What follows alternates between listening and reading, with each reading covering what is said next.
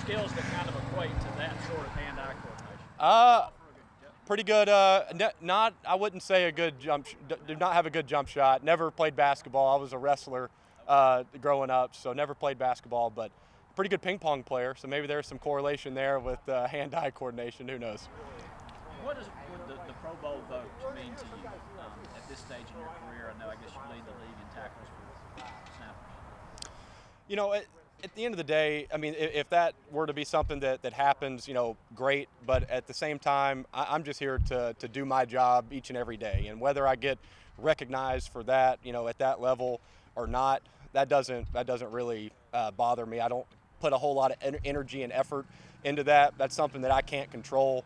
You know, all I can really control is, you know, my preparation and training, film study on the field, off the field, each and every week to, you know, to be here to do a job for this team and for my teammates. And if accolades and things like that come, great. But if not, you know, I'm just as happy doing my job and going under the radar as I would be the other way.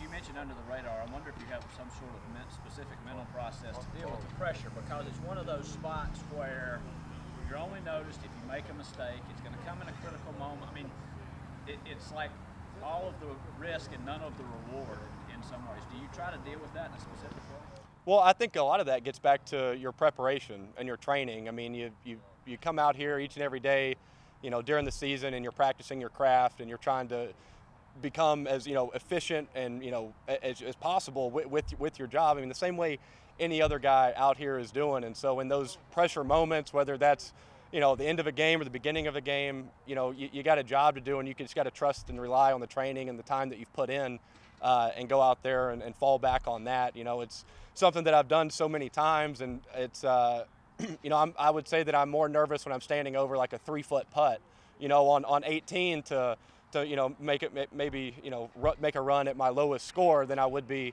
snapping a ball, because I mean, I've just, you know, it's something that I know and that I trust, and something that, you know, I've done for a long time now, that you know, just kind of learned to do it. Have you ever done back of the napkin math on number of reps? Put in practice reps?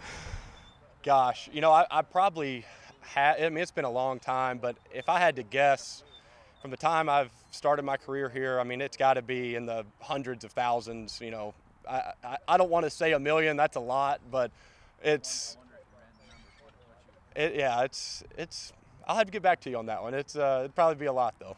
The opportunity, and I know I assume you were taking the opportunity, but the opportunity to be close to home, what's that been like? Oh, it's been amazing. It's been amazing. I mean, growing up here in Georgia, getting a chance, like you said, getting a chance to play anywhere at this level is fantastic. But to be able to stay close to home, close to family, close to my friends, you know, really couldn't ask for a better situation. And so to be able to make a career, you know, out of playing a kid's game, you know, and especially a pretty obscure position, to have those stars aligned to stay, you know, and close to my hometown, you know, has made it that much more special. Any of your teammates ever come over and say, "Let me see if I can do that"? Yeah, and you know what? There's a lot of them that can do it. You know, or well, you know, and I joke with guys all the time. You know, at this level, I mean, basically everybody that's on any of these NFL rosters, they were all at one point probably the greatest athlete, greatest player on the field for their given teams, and so the odds are they were one of the specialists at some point, whether they were punting or kicking or maybe snapping.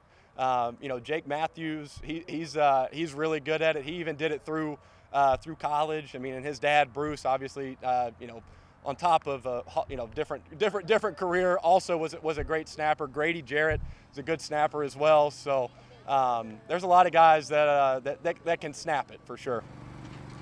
That's all I need. All right, man. Nice to meet you. Yeah, nice to meet you. Yep.